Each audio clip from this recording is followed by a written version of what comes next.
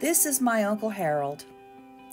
He was a 22-year-old U.S. Army draftee when he was sent to Gonsenheim, West Germany in 1961.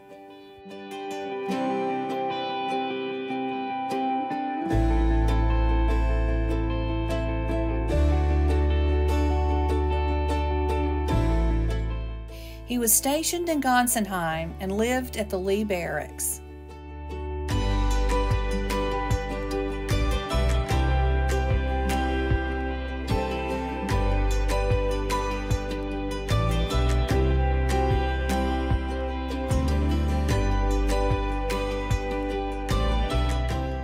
He lived in this building on the second floor.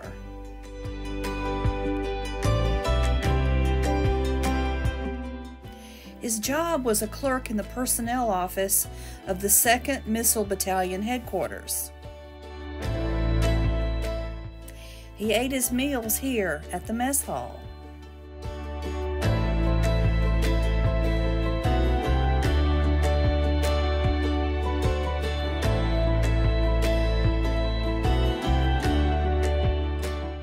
And he spent his time off wandering the streets of Mainz, Gonsenheim, exploring.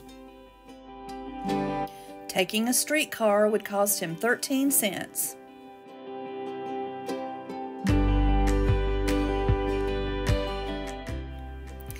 Here are some more street scenes of Gonsenheim.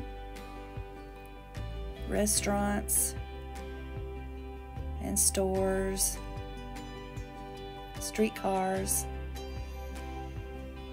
vehicles,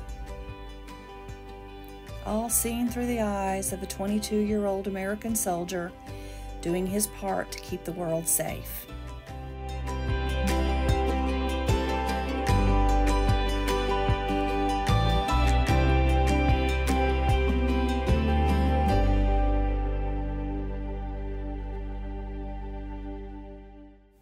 The barracks were decommissioned in 1992.